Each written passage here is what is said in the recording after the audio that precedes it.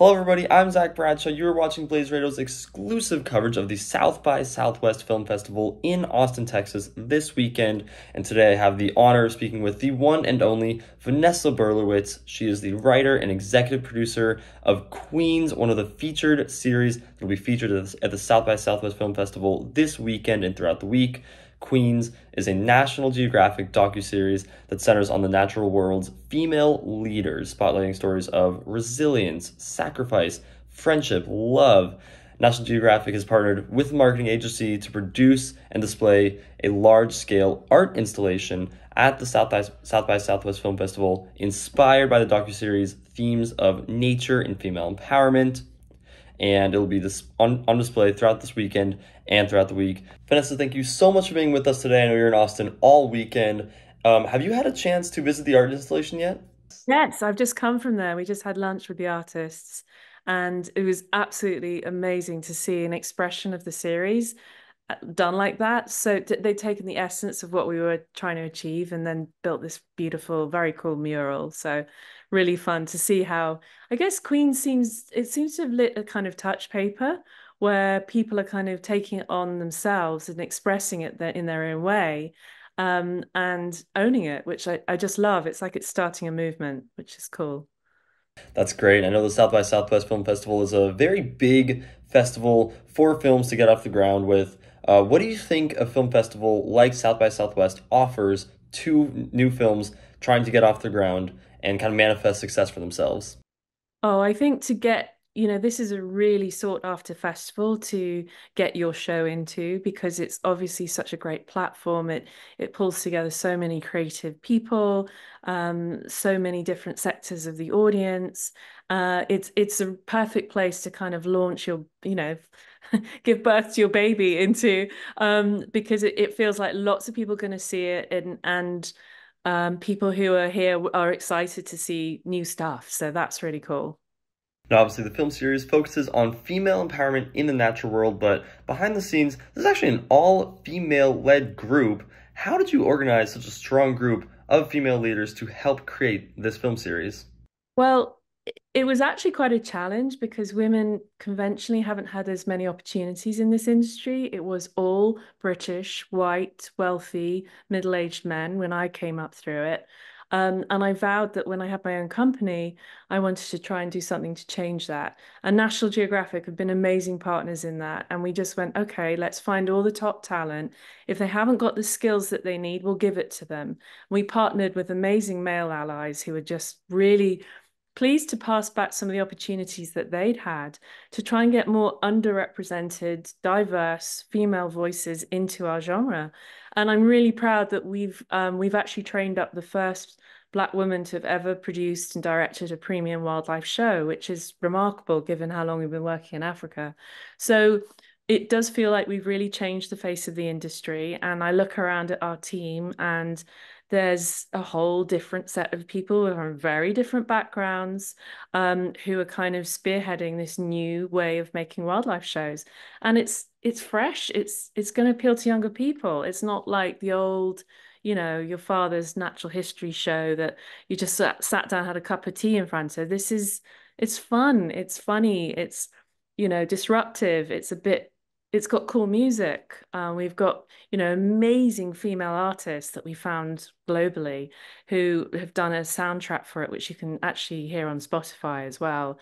And an amazing female composer who used to be the lead singer of M83. So it's everything about it, I think, is just kind of tearing up the old rule book and saying we don't have to do it like it's always been done. That's incredible. And it's such an important thing to focus on during Women's History Month in the month of March. It is very impressive to see how you're all kind of able to work together and bring together such an important film series. Now, the narrator is Angela Bassett. She is a very strong, powerful female voice. She's very well known, very well outspoken. What does someone like her, with her status and her ability to kind of reach people, what does someone like her bring to this series? Oh my gosh. It was the dream to get her to narrate because she is the queen. She has played the queen in all the Black Panther shows. But more than that, she's a phenomenal actress. So we knew she would bring all the drama that we wanted. But more than that, she also really cares about the ethos of what we're doing. She's all about female empowerment. She loved what we were doing behind the scenes. And I just think she has connected people so deeply into the story that we've got, people who've never watched natural history rooting for different characters and like screaming at the screen, going, "Don't do it, don't do it." But it's a lot of that is they're responding to the power and strength of her acting ability. And when she recorded that, I was watching her, she acts so physically, and she is that character. And she's sort of again screaming at the screen, going, "Don't do that, get those guys out of here, they're gonna hurt your babies," and she just embodied our queen so brilliantly. I couldn't have asked for a better narrator. That's incredible. And in an interview, she actually said that she was hesitant to accept the role of narrator until she found out that the cast was led by women. Did you ever kind of know that she was deciding to join the group solely because it was a primarily female group of leaders? Yeah, I did know that. I know that she's really rigorous in the parts that she takes. And I think she cares as much about the philosophy of the shows and what we're trying to achieve as much as, and also she said, she'd heard the old white male voices that have done these shows before, and it was like, what would she bring? I remember her saying, what would I bring to this? You've got people like that doing it already. So I think when she realized we were really trying to do something new and to appeal to a younger audience, um, she felt that she had a role. But she was nervous at the premiere when that was amazing. I said to her afterwards, "How do you feel?" And she was like, "Oh, do you think it worked? Do you think it worked?" I was like, "Look at everyone's giving a standing ovation." But that's the sign of, I think, a really great artist is when they have that kind of fear. You've got to go in with some fear. That's incredible. Now, this series, it takes place all over the world. I mean, you're in the jungle, on the coast, you're in the plains. How does that kind of experience of traveling over the world and documenting these queens, how does that feel to experience and have these experiences to create the documentary series? That's incredible. Now, this docuseries, it takes place all over the world. I mean, you're doing shots in the jungle, on the coast, in the plains. How's that experience of kind of traveling the world to create and document these queens? Well, as the executive producer, I don't get to travel as much the places anymore. Although in my history, I've been doing this for 30 years. So I have been fortunate to film it with every single species in this series. Um, it's an incredible honor. It's an incredible privilege to spend time. It's not for everyone. When I look at what someone like Tanya Escobar, who's one of the women we trained up, who's a huge talent, she's 5'1" and she was climbing 100 meters into the canopy to film bonobos. And this is not for the faint-hearted. She's up there in giant rainforest trees, swaying in huge rainforest storms with electrical discharge everywhere. She's got killer African bees swarming around her head, and then she's at the end of her day, she has to then come down ropes 100 meters out of the canopy carrying all her gear. So whilst it's incredible to spend time with these fascinating animals, it's also tough, and I respect how hard our crews work. And, some of the places war broke out when we were in Ethiopia filming the gelato baboons in the walls. So we had to evacuate everyone suddenly. So there's always something exciting happening on Queen shoots, that's for sure. How long was the filming process? Okay, so it takes 4 years to make these series. 1,800 days of filming, thousands of hours. And so for each show, you go back for 5 or 6 week shoots. They used to go in blocks and you go from multiple seasons. You go in the wet season, you go in the dry season, and you're trying to follow your characters. So it takes a really special, the people that do the crew that we work with have got a lot of patience and endurance as well. I'm sure, and again, you're battling a lot of different events. There's a pandemic, there is a global climate change. You mentioned war. How did you personally kind of weather all these different events going on while still trying to keep everyone on task and kind of keep calm while creating the series? Well, I've been doing it a long time. And actually, I kind of know that nature finds a way. So even though we were struggling, I knew that the animals will keep doing their thing. We'd keep getting the stories. Yes, we'd have to pull out for COVID, but actually, because we part of our ethos was to use in-country talent and train talent.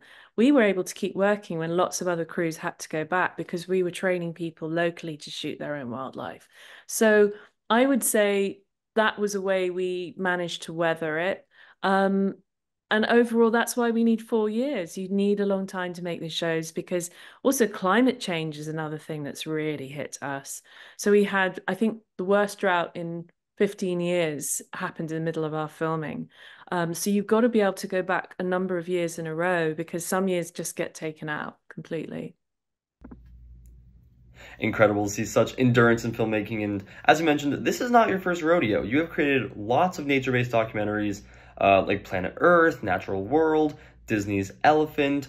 Were you driven by these previous experiences to create this docuseries?